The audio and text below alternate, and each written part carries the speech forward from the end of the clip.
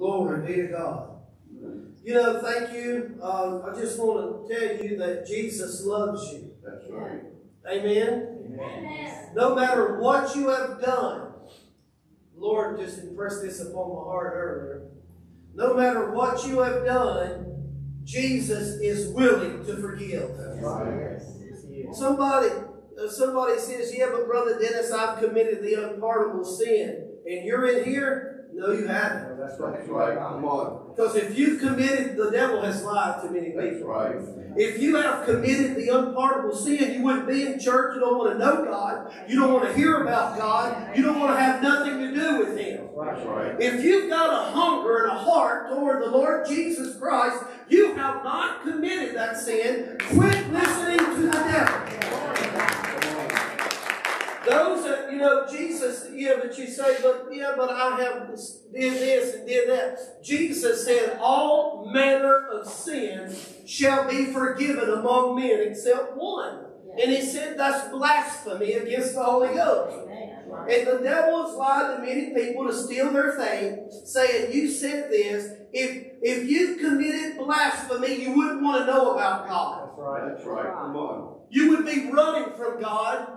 You would not want to come to church. You would not want to read your Bible. You would not want to hear about God. Those people that have committed that sin, the Holy Ghost is left. Yeah. Oh, thank you, Lord. That's good. Listen to me. You can't come to Him without Him drawing you.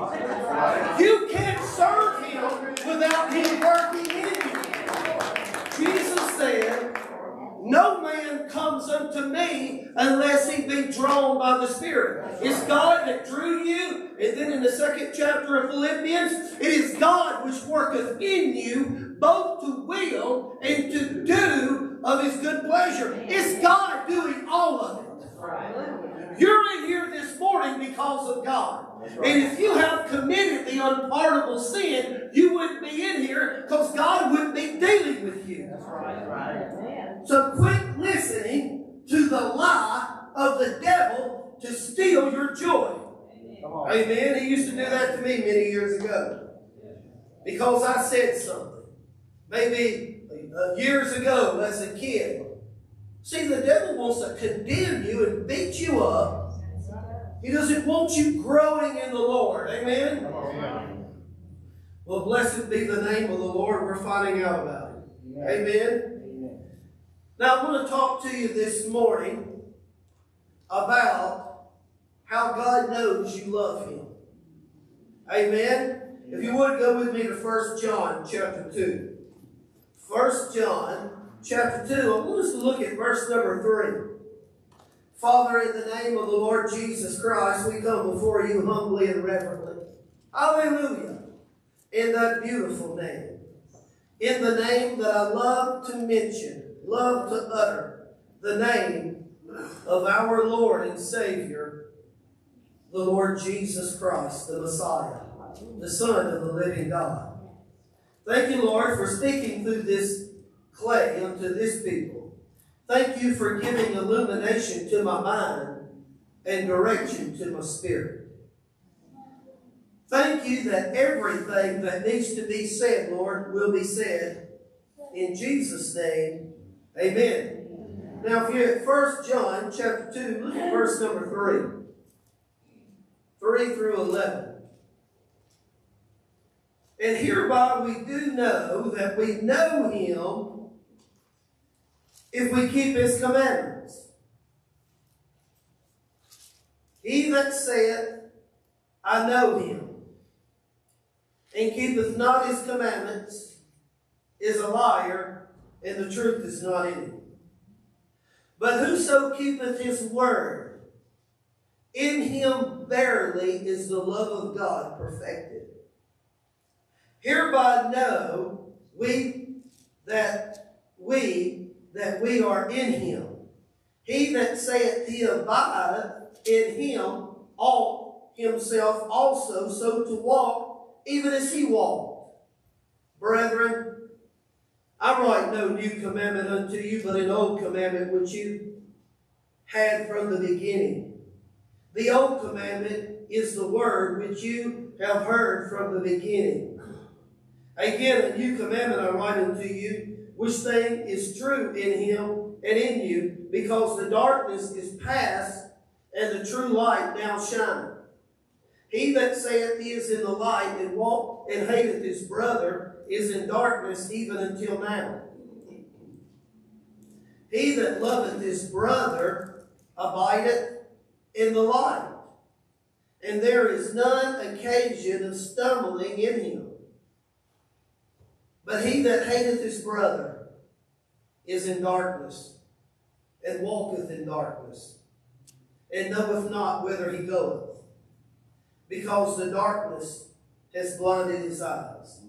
Well, how does God know that we love him? Is when we love one another.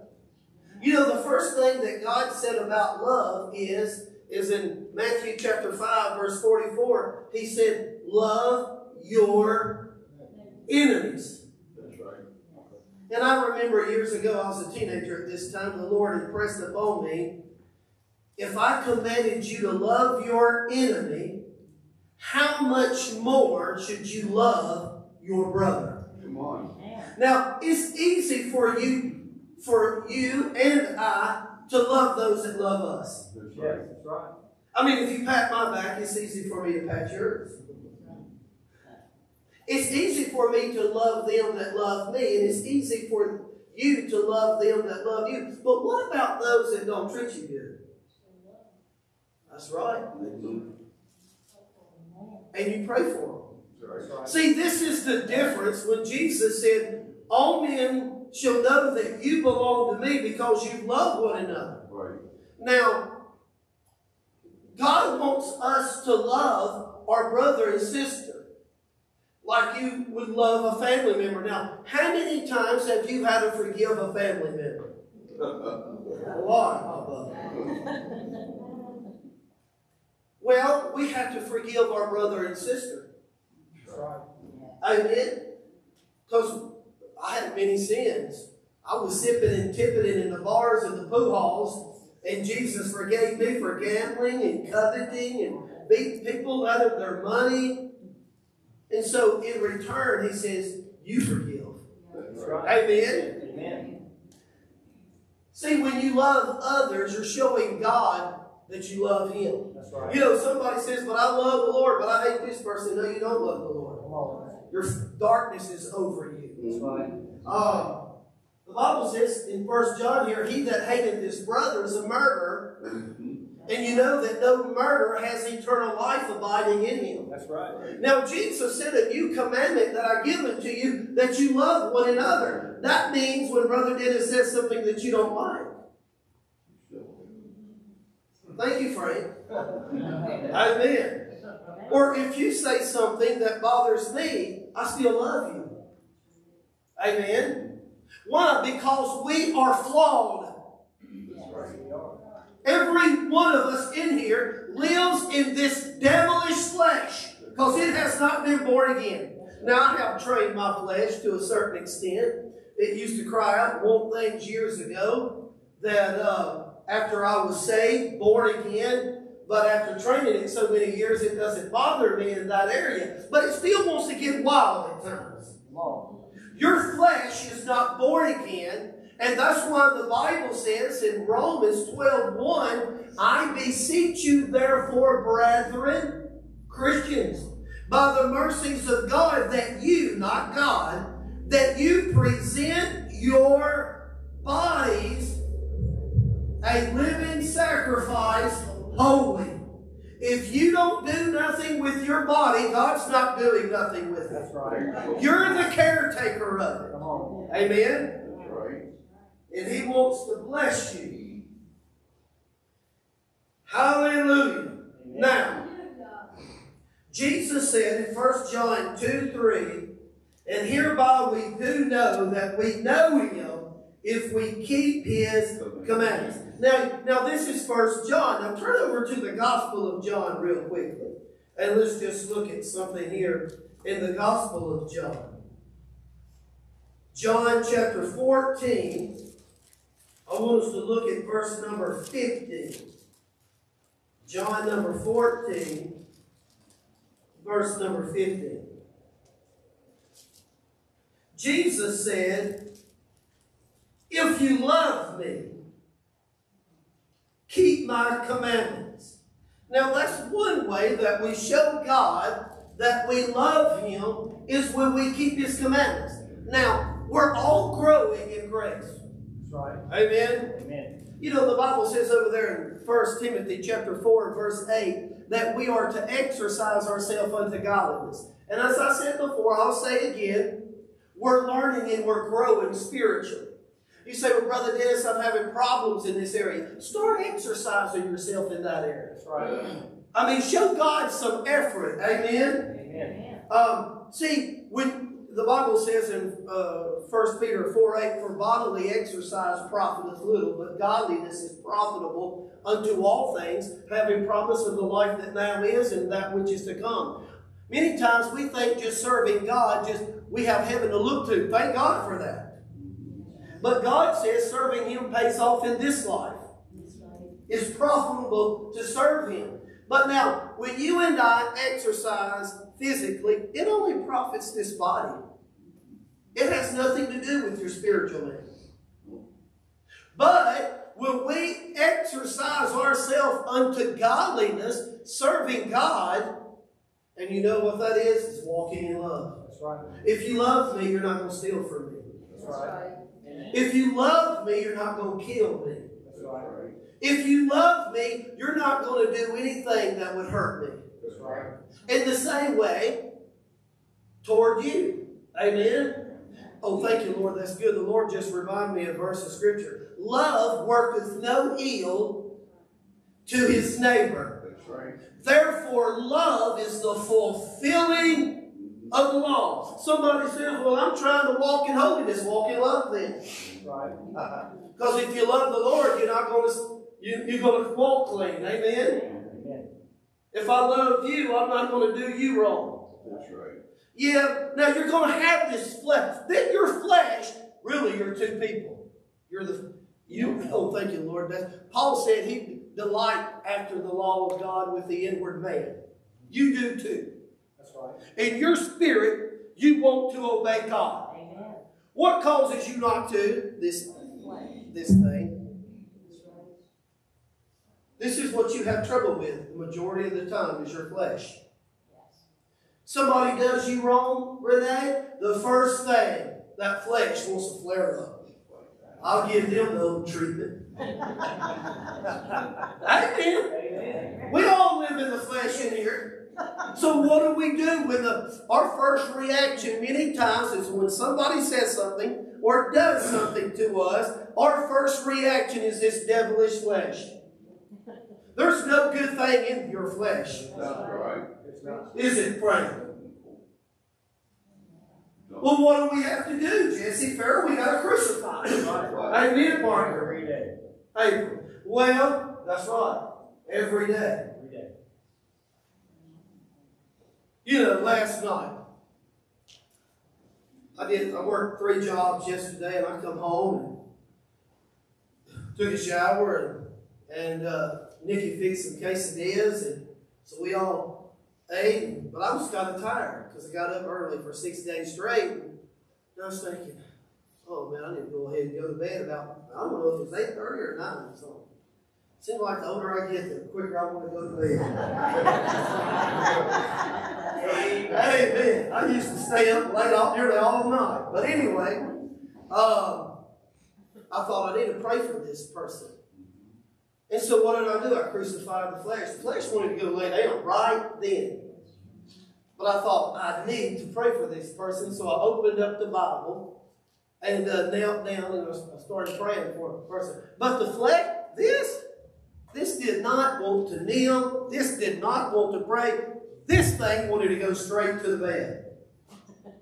But I crucified it. Amen. Amen. There's times you've got to crucify that flesh. Amen. Oh, thank you, Lord. If you don't crucify it, it'll crucify you. Thank you. It'll control you. That's right. Amen. It will dominate you. The man on the inside is supposed to be boss, not the flesh. That's right. Amen. Glory be to God. Now, Jesus said in that 15th verse of John chapter 14, if you love me, keep my commandments. And you know, you were talking, Jesse, you walked out of here, but I thought, you got some preaching, you. Amen. You know, if we love him, we keep his commandments. But it's also when you love him, whatever the Holy Ghost speaks to your heart, do it. That's right. Amen. I remember hearing a preacher, I heard he was an Assembly of God preacher, and he was pastoring in Texas. And so there was an evangelist that knew about him, heard about him, and now this was during Christmas time, Frank, and he only had enough money, Danny, to get to this pastor's town on bus. That's all we had. And so he gets to this pastor's town. He called up, because I got it from the pastor himself. I heard him talk about it.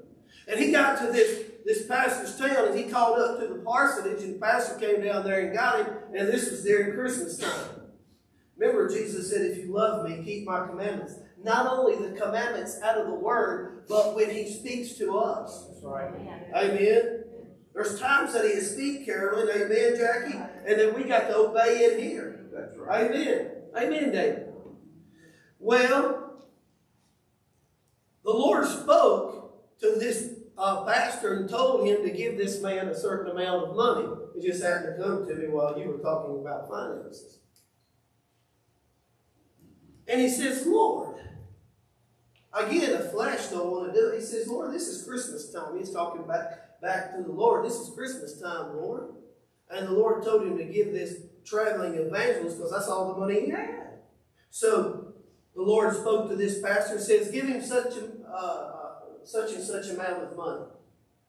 And he talked back to the Lord, not in a bad way. I say talk back to the Lord. He was just talking to the Lord. And he says, well, Lord, it is Christmas time, and it was a sacrifice for this pastor. But he obeyed the Lord willfully and cheerfully. Don't misunderstand us when I said talk back. He wasn't talking back in an arrogant or disobedient way. He was just talking back to the Lord like I talked back to you in conversation. I didn't want you to misunderstand. And so he was talking to the Lord, and so he obeyed God and gave this traveling evangelist a certain amount of money that the Lord told him to. And it was during Christmas time. Well, 2 years went by. Let me tell you, God's got an excellent memory. Amen, Tim. Amen, Shem. He's got an excellent memory. He knows all about you. Amen, Sister Minnie. Right. Well, 2 years went by, and the Lord used this pastor. Now, I forgot which one it was, a wheelchair or a stretcher case. I forgot. But it was in one of those cases. He looked at the person and says, rise and walk in the name of Jesus. And the person got out and was completely healed. Well, after the Lord used his pastor in this miracle of healing, the Lord spoke to him and says, if you wouldn't obey me 2 years ago when I told you to give that traveling evangelist a certain amount of money, I couldn't have used you here. That's right. Why? God had obedience. In other words, the Lord, when we hear, we keep his commandments out of the Word, but when he speaks to your heart about doing something, obey it. Amen. It makes me think about, you were talking earlier in giving, it made me think of my brother Harry Armstrong. Years ago, Brother Harry, we've been doing prison ministry together for years, ever since 99, I believe it is. And his mama, he had a bunch of siblings, and so his mama didn't have any food at home, like you were sharing. Yeah. And all of a sudden, she'd be singing to the Lord and worshiping the Lord in the kitchen, making the table. They don't have no food, but she's making the table. Yeah. John, Jean, does that take faith, don't it? She's making the table and dancing and singing this little line of mine, Jesus on the main line. And all of a sudden, she gets a knock, Brother Harry has said many times, gets a knock at the door because she turned her petition into the Lord and not man. That's right. Amen. And there was groceries. Someone with groceries there to give her. God knows how to meet your need. That's right. Oh, thank you, Lord. That's good. Here's what the Holy Ghost just gave me. He doesn't need your help. Yeah.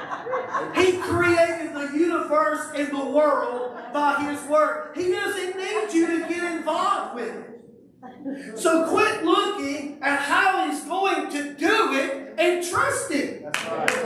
Amen.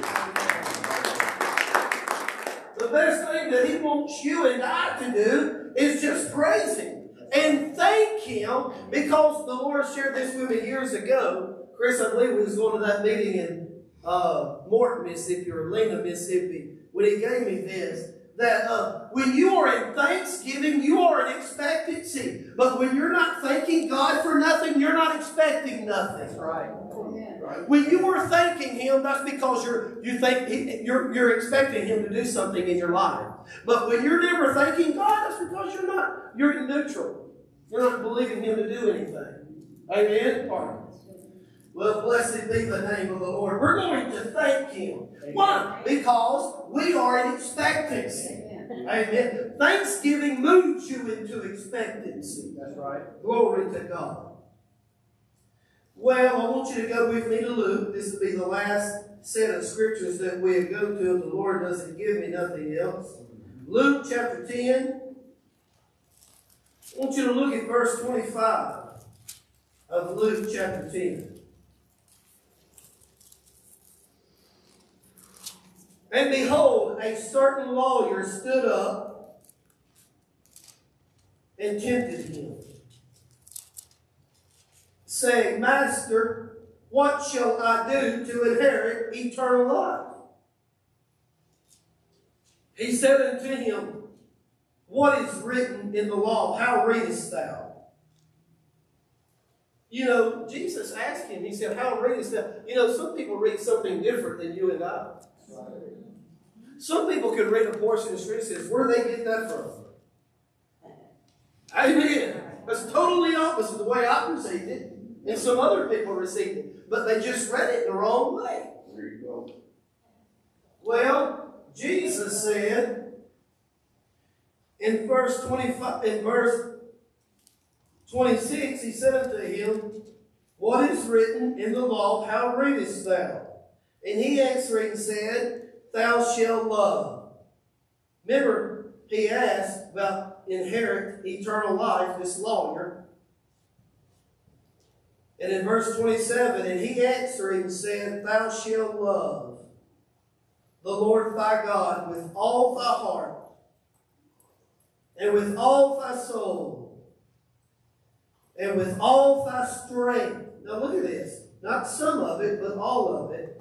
And with all thy mind, and thy neighbor as thyself. And he said unto him, Jesus, Thou hast answered right. This do, and thou shalt live. But he, willing to justify himself, said unto Jesus, And who is my neighbor? And Jesus answering said, Before I read, I know many of you do, but before I read, I'm going to read this to you. The Levites did all the work connected with the temple of God. Aaron's descendants were the priests, who were the only ones who could enter the temple building to offer sacrifices to God. Leviticus, chapter 1. They also blessed the people, carried the Ark of the Covenant, and received a portion of the sacrifices for their livelihood. And then I got here to read to you, the Levites were Israelites from the tribe of Levi. The tribe was chosen by God to care for the temple and guide the people in worshiping God. The temple priests were all descendants of Aaron, who was a Levite. And Aaron was Moses' brother. So I just wanted to read that to you where you have a better understanding of what Jesus is about to say in verse 30. And Jesus answering and said to this lawyer, a certain man went down from Jerusalem to Jericho and fell among thieves, which stripped him of his raiment and wounded him and departed, leaving him half dead. Remember, the lawyer said, who is my neighbor? And by chance there came down a certain priest that way, and when he saw him, he passed by on the other side. A priest didn't even stop to help his neighbor. They knew the law. See, titles will benefit us nothing. Somebody says he's a preacher. Somebody says he's a prophet. Well, what kind of fruit do they have?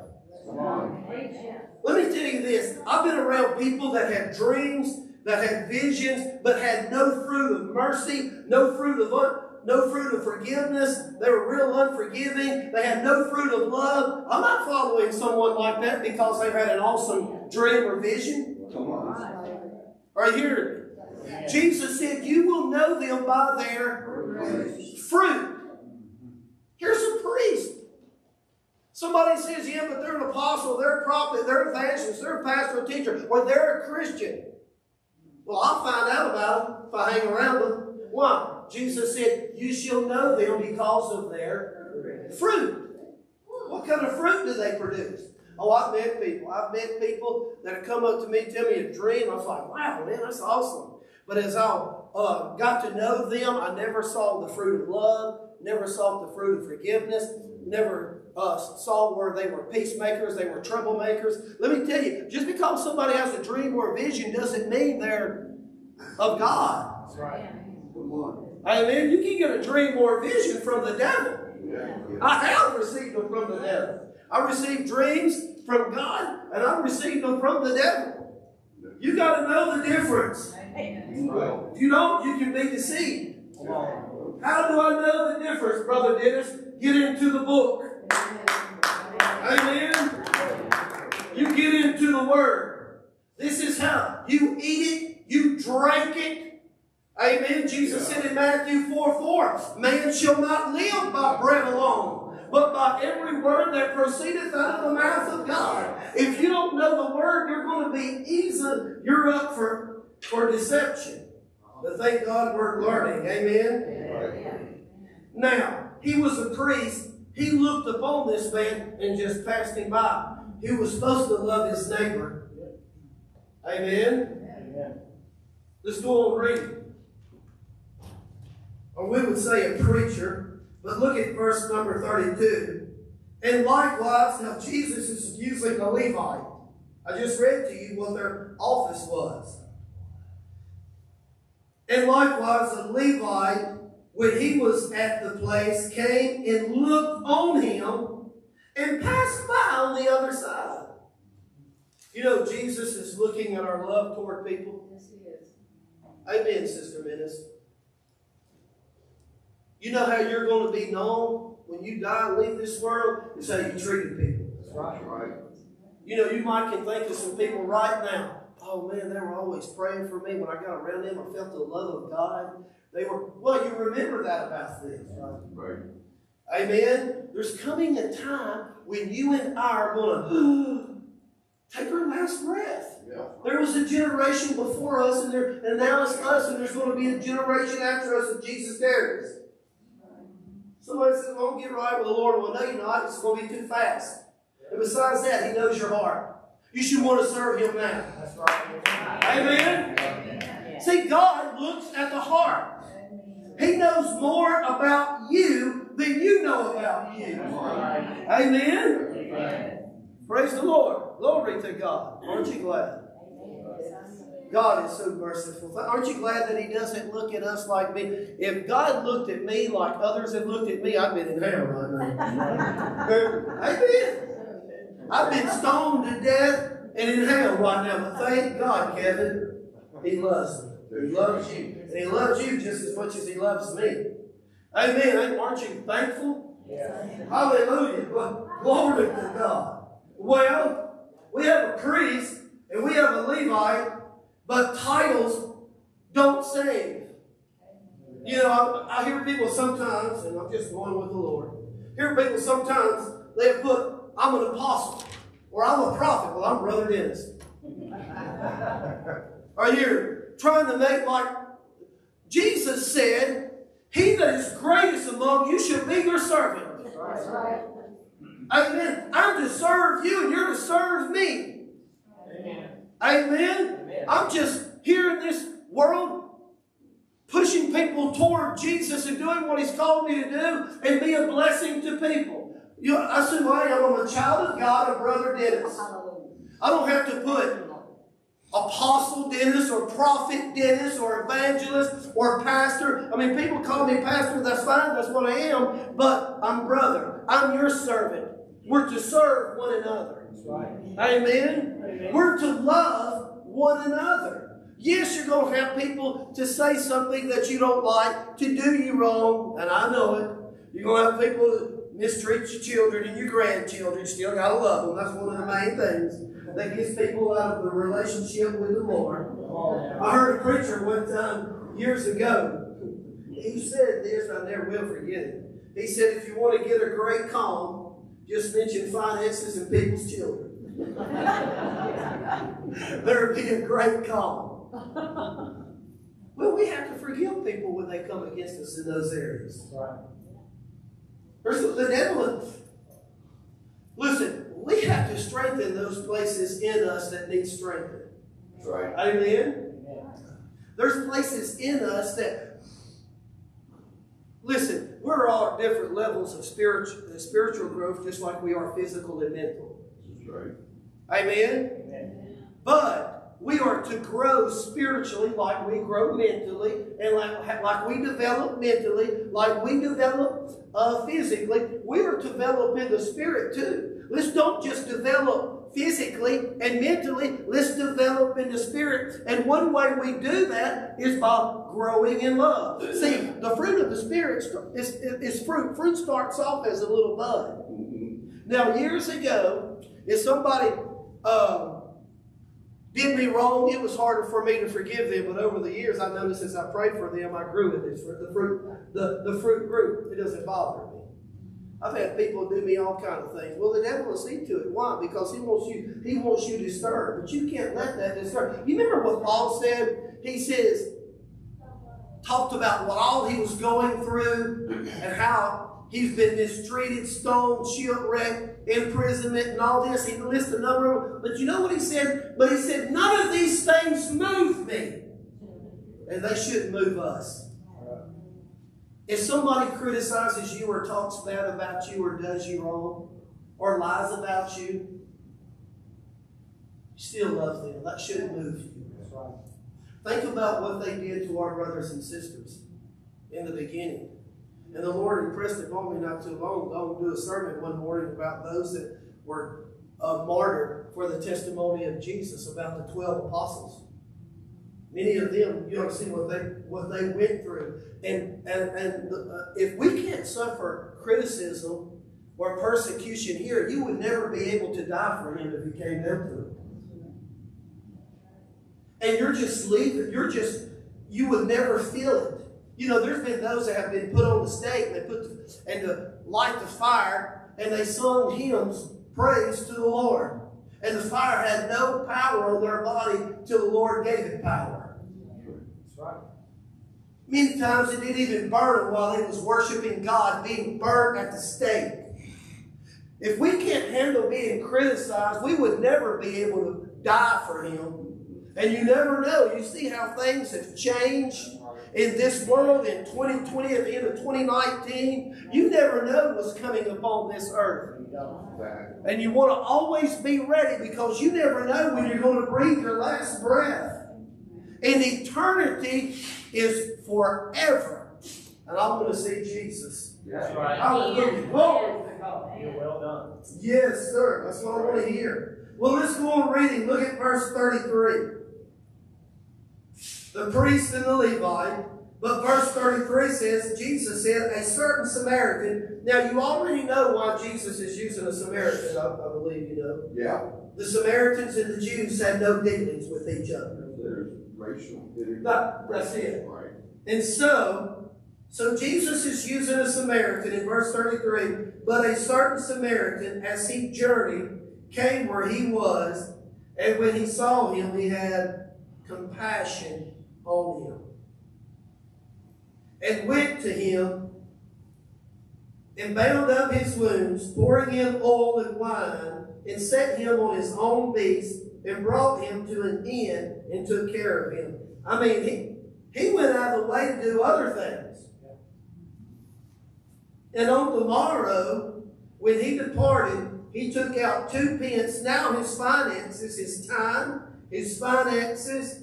Now look at this. And gave them to the host, and said unto him, take care of him. And whatsoever thou spendest more, when I come again, I will repay thee. Which now of these 3, he's talking to the lawyer, thinkest thou was neighbor unto him that fell among thieves? And he said, he that showed mercy on him. Then said Jesus unto him, and he said unto us, go and do likewise. Remember what Jesus said? I don't know about you, but I rejoice, Dale, in mercy. Amen, Tina? Tina. I got 2 Tinas in front of me. And Jesus said, blessed are the merciful, Sharon, for they shall obtain mercy. You know, I rejoice in mercy. I thank God for mercy. And when people, and I love showing it, somebody comes to me and says, will you have mercy? I said, yes, I will. They don't even have to ask. Why? Because I need it. I need mercy. I need that. And I want to show that. Amen? And Jesus said, blessed are the merciful, for they shall obtain mercy. If we don't show mercy, we're not receiving it. That's right. Amen. Whatsoever a man sows, that, T-H-A-T, that shall he also reap. Let's show love. Let's show mercy. Why? Because it's coming around back to us. That's right. Amen. Amen. Love is the best way because it's God's way. Now, that doesn't mean that you have to agree with everything someone says or that you have to hang around. Now, if the Lord tells you to go and buy somebody that's done you wrong their meal, go do it. But that doesn't mean you got to hang around them and be pals with them. Just, God is saying, watch your heart. Guard it. Don't let unforgiveness and hatred in your heart. Because listen to me, you're not hurting the other person, you're hurting your relationship with God. See, I can't help what the other person does, but I can help what Dennis Phillips does. Amen. I can't help how the other person reacts, but I can help how I react. Are you hearing me? See, you are responsible for you. You're not responsible for the other person when they stand before God. You are, thank you, Lord. Work out your own salvation with what? Fear and trembling. The Bible says the fear of the Lord is the beginning of wisdom. But God said to love one another. We are to love one another. Yes, people's going to do you wrong. Yes, somebody's going to say something. And I'm going to say this. You're going to have people to do things purposely. But I have found out over the years, people have said things that I thought they didn't even know what they said. They really didn't even mean it. You know, it's just the way they talk.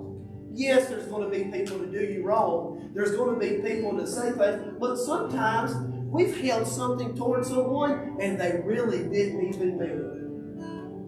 It was just, because I said things that come out of this, I thought, they come out wrong. I didn't mean that way. And I'm sure there's many times, thank you, Lord, your spouse. You've all said things to your mate that came out the wrong way. But you see, amen. Amen. I'm not the only one. Thank you for this time. We've all said things. But what did your mate do? They forgave you. And if you can forgive your mate, you can forgive anyone else.